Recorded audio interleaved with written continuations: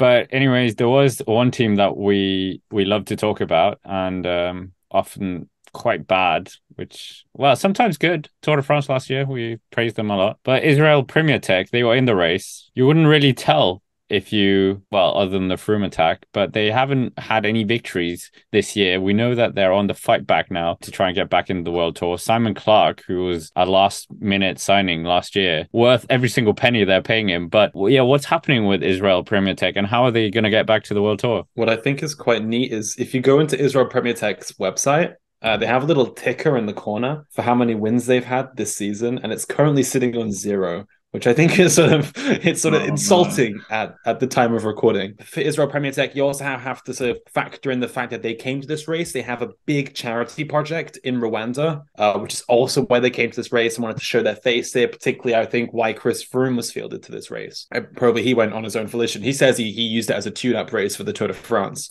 Brilliant. For what? What do you what are you tuning up for, Chris? But Ouch. he said the race was good preparation for his goals in Bash, July. bash, bash, As bash. I'm sorry, it's yeah, but I'm waiting to see what Ugo can bring. He was a real rock of that team last year, getting a lot of solid results, including a Tour de France win. So we'll wait and see once we get to Paris-Nice. Maybe that'll be the turning point. But at the moment, yeah, not quite anything really to write home about. They've got plenty of riders that seem a little bit more sort of promising than their riders over the past couple of years. They've made some solid signings, but we're not quite seeing them firing. I think Rwanda would have been a good opportunity for them, but I don't know. Yeah. It is also it's a very different type of race. It's a lot of like dev teams. There's a national team at this kind of race. It probably operates in a very different way to a World Tour race or to a Pro Continental race.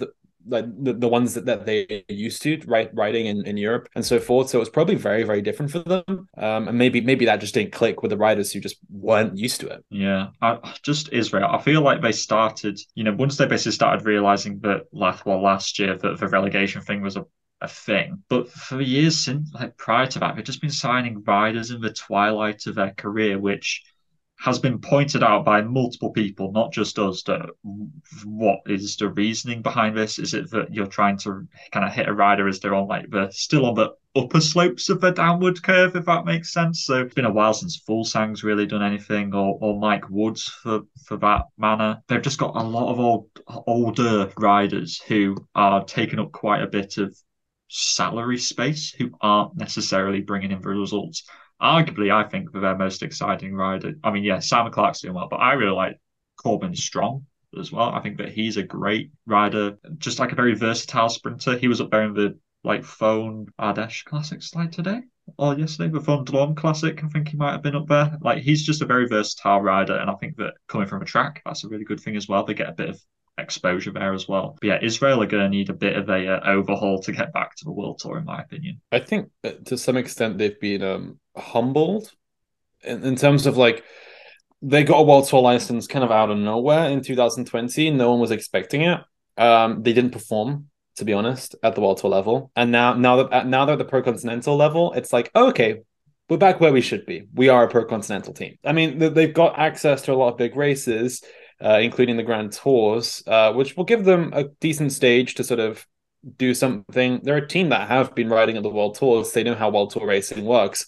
Maybe they'll find their groove, their rhythm at the World Tour races to come. But I mean, it's not really a squad with a roster that's lighting my fire, to be honest. I think Lotto Destiny over this weekend in particular have proved that they're more worthy of a World Tour license than Israel. Mm. But you never know. I'm very excited about a rumor I heard this week that Domenico Pozzovivo might be moving there, who doesn't have a contract at the moment. So the G Dog coming up as well. I think it's a really promising lead for Pozzo. He hasn't been given another contract, and I'd love to see him racing. I think he wants to carry on racing. So maybe that'll be a lifeline for Israel. I mean, I think that Israel could get back to the World Tour. I think especially if you consider Astana, for example, right? Consider like take Astana outside of Lutsenko, who on that team is going to be bringing in UCI points. Mark Who's Cavendish. Mark Cav? Oh yeah, true. Okay, yeah, that's a fair point, Cav. But like they lost Lopez, so they've lost that GC accumulator of points. And if Israel were to make some actual smart signings. Dylan Turns was a decent-ish one, in my opinion. But if they made a couple more of those signings, they could, in my opinion, in the next round of like the next 3 year cycle, they could, in my opinion, bump Astana down. I think, realistically. I don't know. I don't really see a pathway for them. They have an advantage over other teams, which I don't think is necessarily fair, that they have probably one of the biggest sort of World Tour invitation loads. Their inbox is flooded with World Tour race invitations, which does give them scope to gain more points. Maybe that gives them a chance to go up. But I don't know. I think there are teams with more sustainable models. Uno X is one. Uno X with good bunch of sprinters. Vadenschald's winning. Rasmus Till is a really strong classics contender. And then you got the Johannesson twins or brothers who I think are just really going to hit the ground running this year. That they seem more sustainable. Total Energy, they're automatically invited to all the classics anyway, and the team has as well a couple of really decent climbers. You can get top tens in French races. They also naturally go to many French classics that offer up points.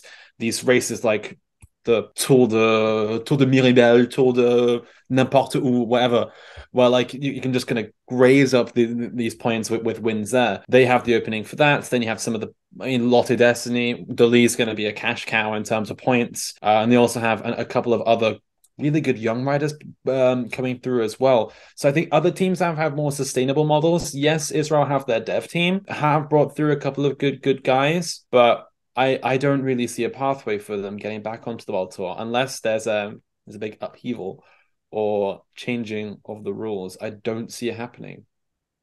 They won't be happy with that.